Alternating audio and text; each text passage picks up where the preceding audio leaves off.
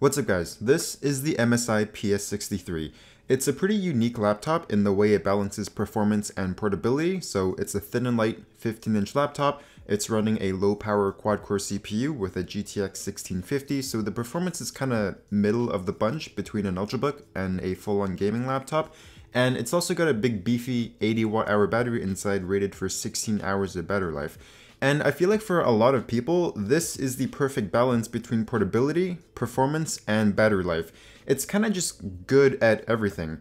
Now, for clarification, there were a couple reviews of this laptop that came out a few months ago, but this one has been updated with the GTX 1650. So there's one without a GPU, the 1050, and this one. But they're all first generation laptops, so this one isn't like an update to the one that came out a few months ago. So yeah, MSI PS63, let's check it out. The build quality of the PS63 is really good, much better than their other gaming laptops. The top deck has been reinforced, so there's no flex, the keyboard is solid, there's an average amount of flex with the screen, but I'd say otherwise it's a really well made laptop. The hinge is tuned perfectly with one hand open, and the rubber feet on the bottom are super grippy, so this thing doesn't slide around on your desk, which is nice. I believe this is the only color that you can get this in, so it's like this dark gray with a blue chamfer around the laptop, and they kept the logo pretty stealth. It's like this black on black dragon logo, no LEDs, it's pretty slick. The screen they're running is a 15-inch 1080p panel, viewing angles are excellent, brightness, color gamut, and color accuracy are all okay. Not terrible, but not great either, and I'd recommend calibrating it if you're doing any color sensitive work. They only offer it with the 1080p screen right now, so there's no 4K or OLED option with better color accuracy, but I do hope MSI adds OLED to the next one. As usual with MSI laptops, the speakers are located at the bottom front of the laptop, and these aren't great. They're a bit quiet and the bass is really lacking, so if you're doing any editing or gaming, you'll probably want to use headphones. They're okay if you need to use them, like if you just want to watch a quick YouTube video, they're fine, and they don't sound bad, it's just kind of average, they're not amazing. The keyboard and trackpad are both good, but there's just a couple small details that keeps them from being great. The keyboard is sized well, it's got a great layout, 3-stage white LED backlighting, but the key travel is rather short. I got used to them in no time, so I'd still say they're good, but it just needs a little bit more travel.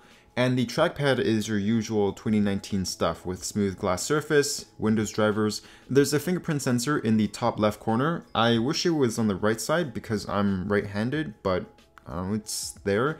And it's sized pretty well. The clicks are kind of soft, and I'm having this weird issue where if I move the cursor around and I do a hard stop, the cursor kind of lags behind a little bit and it ends up going a bit farther than I wanted. So you're probably wondering about the performance, because companies don't usually pair a low-power Ultrabook CPU, so in this case the i7-8565U with a GTX 1650, and performance is actually pretty good. Lighter games will play without a hitch, AAA games from 2017 and older will play at 60 FPS at medium to high, but the current and more demanding games, like Shadow of the Tomb Raider, will need settings dropped to medium to low to maintain 60 FPS. Definitely not a dedicated gaming laptop, but it can definitely game as long as you don't mind lowering the quality a little bit. Editing performance is also really good. I did my testing using DaVinci Resolve 16 instead of Premiere because it's faster and I found it easier to use, so it takes less time to edit a video. It handles 4K video with color correction easy. It also uses dual channel RAM, both sticks upgradable, and the SSD they're using is a Toshiba drive with good reads and writes. With the fans on auto, this thing will run into the 90s, but if you max out the fans, then there's no thermal throttling. Temps for the CPU and GPU average at around 71 degrees and 62 degrees under a full load, and the surface temps are also comfortable. The top deck does get pretty hot, but the keyboard and palm rest area are fine. The last thing that I want to mention is that when you have this thing open, the exhaust vents are upward facing, so like it fires up to the screen, but when you have this thing closed, the screen clears the vents so it doesn't actually exhaust hot air back into the laptop when you're using this thing in clamshell mode. It's got a decent mix of ports, so you have your power, HDMI, USB-C, 2 USB-A's, and a headphone microphone jack, and on the right you have 2 more USB-A's and a micro SD slot. I would have liked to have seen Thunderbolt 3 through that USB-C port, and I also wish they replaced the micro SD for a full-size SD, but otherwise pretty good. 3 USB-A ports. Inside is an 83 watt-hour battery, and that combined with the power-efficient hardware gave me like 10 hours of battery life with light use. I've seen reviews that claim between 11 to 12 hours of battery life. I'm getting 10 hours, which is still really good. That's more than a full workday.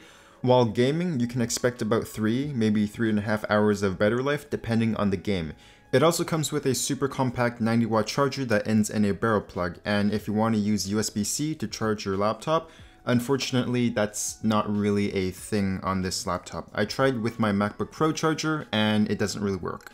So overall thoughts on the PS63 Modern are really positive. It's super thin and light, it weighs just 3.5 pounds, which is what a 13-inch MacBook Pro weighs.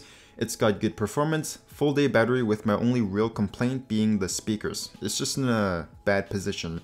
As for the price, this model goes for $1,500, so it's the i7-8565U, GTX 1650, 16 gigs of RAM, and a 512 gig SSD.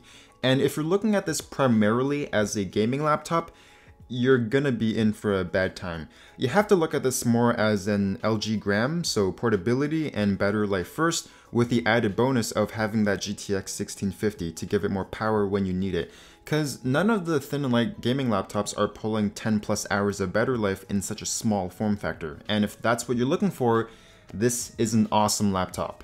So that's going to wrap this video up. Leave a comment with any laptops or phones that you would like me to review. I hope you enjoyed it, and I'll see you guys next time.